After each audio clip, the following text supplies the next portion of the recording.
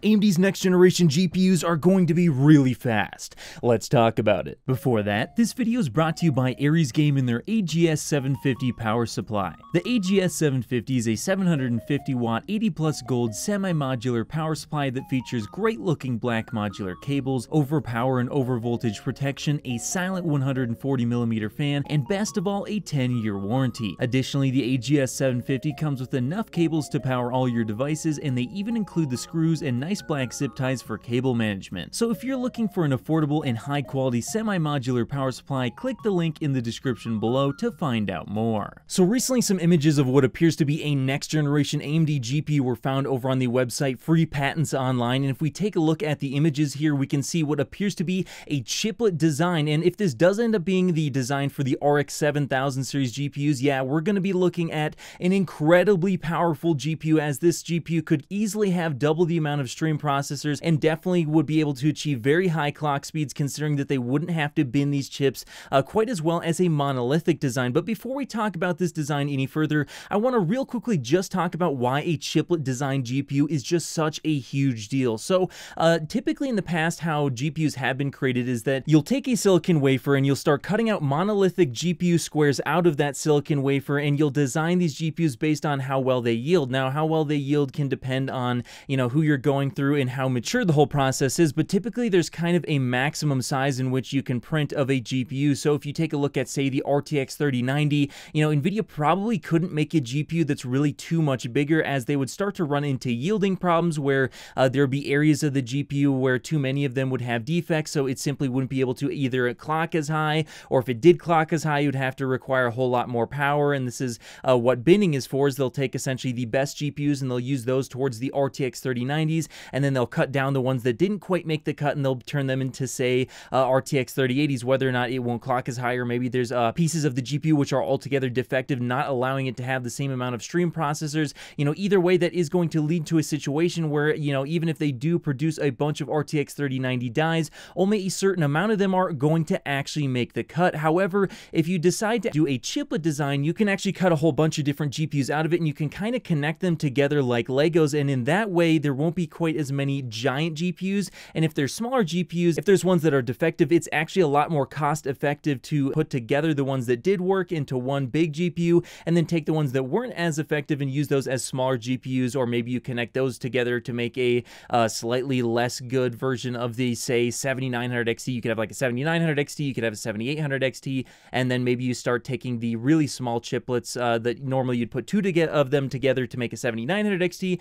Maybe one of those could be a 7700 XT, as it'll have exactly half the amount of stream processors, assuming that they all work. But in any case, yes, this is why a chiplet design is absolutely huge for the GPU industry. We already saw this going forward with Ryzen, the first generation of Ryzen processors. We got only one chiplet, and then moving on to the Zen 2 architecture, now we have multiple chiplets where you see a 12 and 16 core processor that simply wouldn't be feasible or reasonable to produce on just one chiplet. Well, they can take two 8-core chiplets and make actually 16-core processors that way, whereas Intel with their monolithic designs, it would just require way too much power to create a 16-core CPU, at least on their 14nm process at the moment. So if AMD does choose to go forward with this chiplet design, we could be seeing GPUs that are much more powerful. They could be clocking higher. There's just a whole bunch of benefits that they could be getting out of this. So now that we've talked about why this is so important, let's go over to videocards.com and read what they had to say about this, because they actually had some very interesting stuff to say about it. So according to videocards.com, quote, "A patent that was published on April 1st, it's not a joke, reveals what AMD is planning to do with next generation chiplet designs.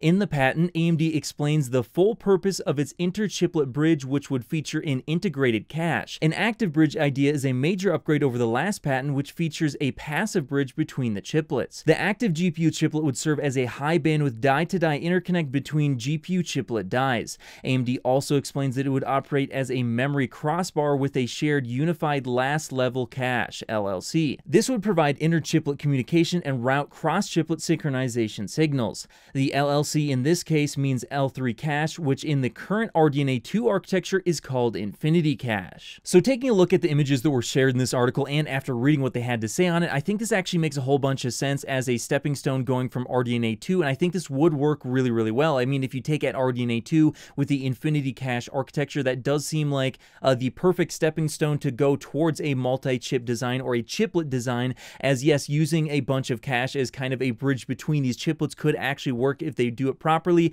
and if they do get the software correct as well. And a little bit later in the article, they kind of describe how this design would allow the developers to kind of treat this GPU, or at least is what I got from it, to treat it kind of like it's just a monolithic GPU, so it wouldn't require a whole bunch of really extensive different optimization for this GPU or the multiple GPUs on a substrate. So that's definitely really good stuff to hear. And yeah, this makes sense because not only have I seen previous stuff being leaked that is very similar to this in the past, but on top of that, you know, if you take a look at what AMD said themselves about the RDNA 3 architecture, which this could potentially be based off of, well, they did mention how the RDNA 2 architecture, I believe this is what they said, was kind of like the Zen moment for their RDNA designs, and then the RDNA 3 architecture would be kind of like the Zen 2 moment. And of course, like I mentioned earlier, Zen had just one single chiplet die in there, and then the Zen 2 processors, you can actually get 12 and 16 core processors that do have 2 chiplets on them. So that kind of makes sense to me. It's starting to all add up. And then on top of that, you know, there was a leak earlier from Red Gaming Tech how these GPUs would be just an absolute massive improvement over the current stuff that we have available right now. And that was in regards to, say, a 7900 XT versus a 6900 XT. I think he was saying numbers like over 2 times as fast. Now, I don't necessarily know if that's going to be exactly what it turns out to be, but it sounds like that's kind of what they're targeting. And then on top of that, we have AMD themselves saying that there's going to be a performance per watt gain of 50% over RDNA 2 once again. So all this stuff is adding up, and it's starting to look like no matter what AMD does end up doing, even if they don't go for the chiplet design with RDNA 3, maybe it's for the data center right now, and then it ends up showing its face maybe in RDNA 4. Either way, I do think that RDNA 3, the 7900 XT, is going to be a massive improvement over the 6900 XT. And, you know, Nvidia better be ready, and they better have a really fast GPU for the RTX 4090. I would say that they need to target at least 50% faster than the current RTX 3090, and they better get their performance per watt numbers a little bit better as well, because if AMD does end up getting this chiplet design implemented into RDNA 3, it's definitely going to spell serious trouble for Nvidia if they can't get massive performance gains out of their next architecture. But hey, that's just what I think. Do you think that the 7900 XT is going to be a chiplet design, and how fast do you think it's going to be? Do you think it's going to be 2 times faster, or do you think that it's maybe going to be around 50% faster? I'm kind of betting on 50% faster, but let me know your thoughts in the comments below, and of course, I'll see you in the next video. If you made it to the end of the video, be sure to drop a like. Every time you do so, AMD and Nvidia get more stock.